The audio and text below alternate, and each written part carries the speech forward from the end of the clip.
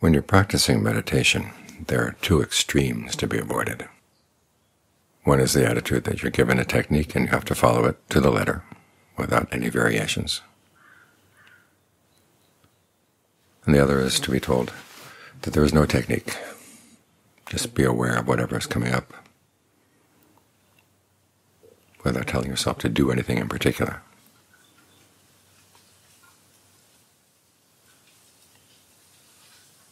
In neither way can you really develop discernment,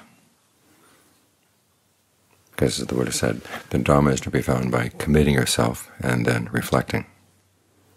And when he teaches that principle to Rahula,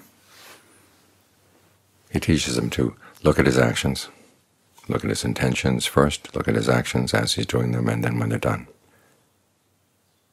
And then to notice if he's causing any harm.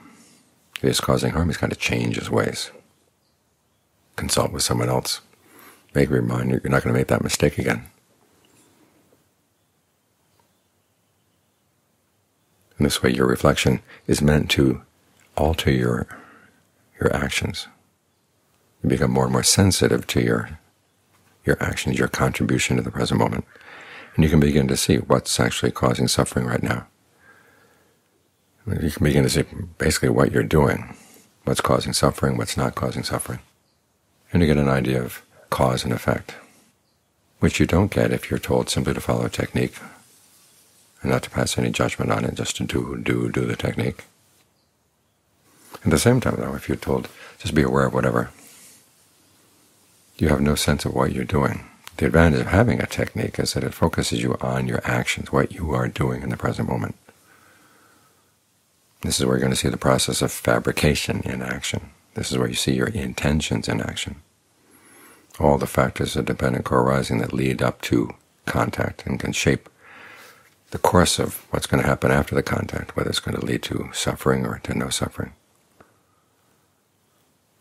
When you have a technique, you're made more aware of these things.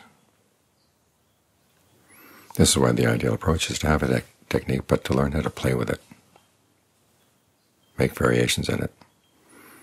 This fits in with the analogies that the Buddha teaches, that he uses when he's teaching meditation. The analogy of the cook, the analogy of the carpenter. People who have developed skills based on their powers of observation and make adjustments based on what they observe. This was Ajaan Lee's approach. He taught the basic steps in Method 2, 7 steps. Well, maybe the word step is not quite right, because he didn't insist that they had to be followed in any particular order, but 7 component factors that you put together. But then in his later teachings, he would vary them. In the 7 steps, he talks about starting with the breath at the back of the neck, going down the spine. And as I've noted before, he developed this method after curing himself of a heart attack. And anyone who's had heart problems knows that the back of the neck is the center, tension central when you have a heart condition. But it's also important that you want to learn how to straighten your spine.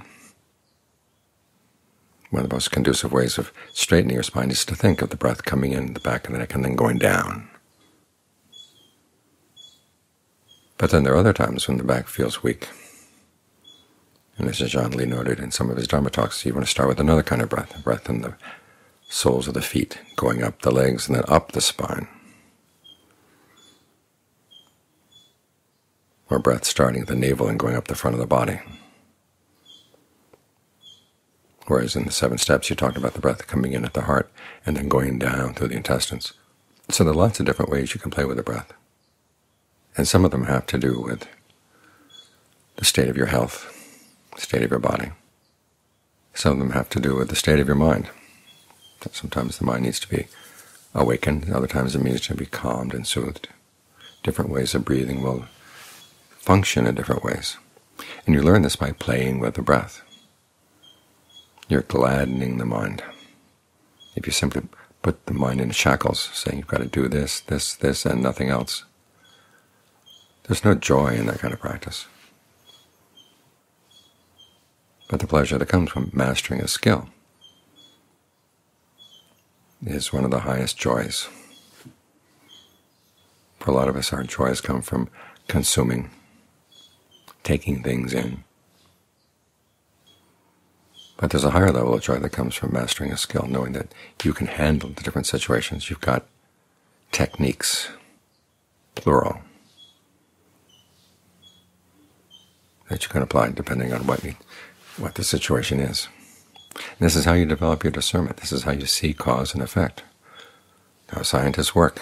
When they want to see what causes what, they don't sit there simply watching something or putting something through one particular test. They'll try different tests, approaching things from different angles, so you can see which connections are simply happenstance and which connections really are causal. So as you come to the breath, remember this is an area where you have a technique to start with to get yourself sensitive to what you're contributing to the present, but that you use your powers of observation and you can make variations. This way you become your own independent observer. Because after all, what are we looking for? We're looking for the end of suffering. And who can know better than you whether you're suffering?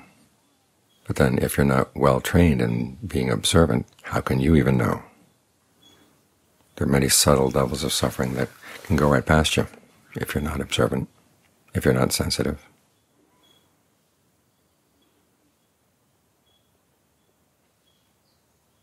If you're simply told to follow a particular technique, then basically it turns into the responsibility of the teacher to confirm whether you've attained a particular level or not.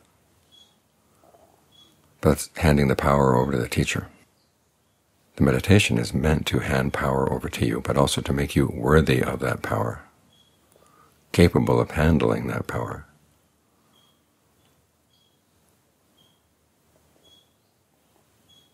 As the Buddha said, it's when you reach stream entry that you become independent in the Dhamma. And John Lee's analogy is like reaching maturity. You're now old enough to function as an adult. And adults don't simply do what they're told. True adults have a range of skills that they've mastered, starting with techniques that they've been taught, and then learn how to vary them, so they become their own skill. And they become the judges of what approach is required at any particular time, and what counts as good results. If you're not sensitive to what you're putting into the present moment, how are you going to know whether a particular state is fabricated or not?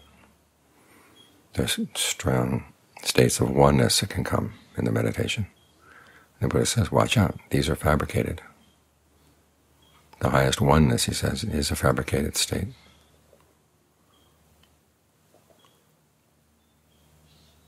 So to see the fabrications, you learn how to be observant. And how you become observant, you're given a technique and told, play with it.